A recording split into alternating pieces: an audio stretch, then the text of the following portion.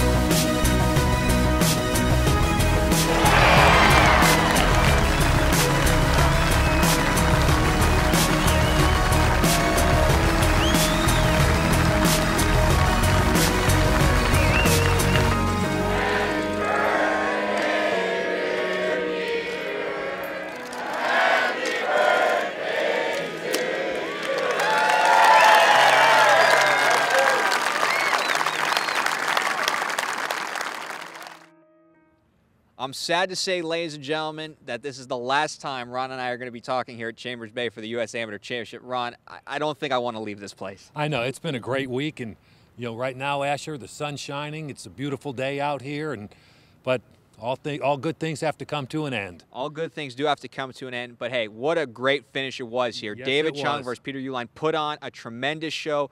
But Ron, for Chung, it just looked like he couldn't recover the way he has previously throughout the week. No, you're right. He just never could really get things going. He even admitted he came out flat and just never could get momentum going. I thought I hit a lot of good putts out there, but my speed, I guess, wasn't consistent enough to rely on, and I had a little trouble reading the greens today, so it just wasn't my day really. But Peter played fantastic too, so it was a good match, and I have a lot to be proud of still. But he did. He put up a fight. Hold out and from a fairway, made some key birdie putts. It was a great match. And not to take anything away from our champion, because he did play better, and what a performance it was by Peter Uihlein this week. Yes, it was. I mean, all week he played great, and today especially he played great.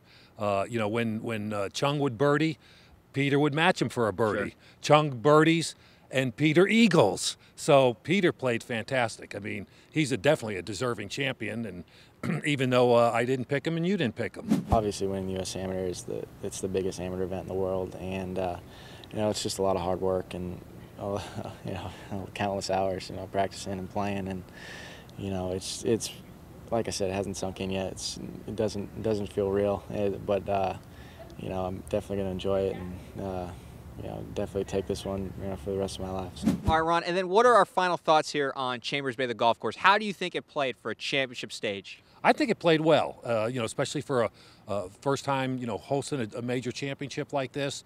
And yeah, it was a tune-up for the 2015 U.S. Open. I think the USGA learned a lot about the golf course, that they'll do a lot of, you know, their homework and get it really going for 2015. And I think it was just a great venue for this amateur championship.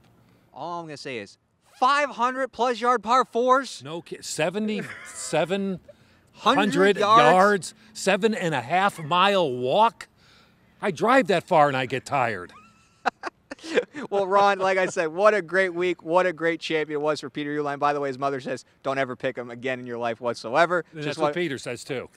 So, to our champion, happy birthday is in order. Yes, happy birthday, Peter. There you go. So, for Ron Balicki, I'm Asher Wildman. So long, everybody, for Golfweek right here at the USA Amateur Championship at Chambers Bay.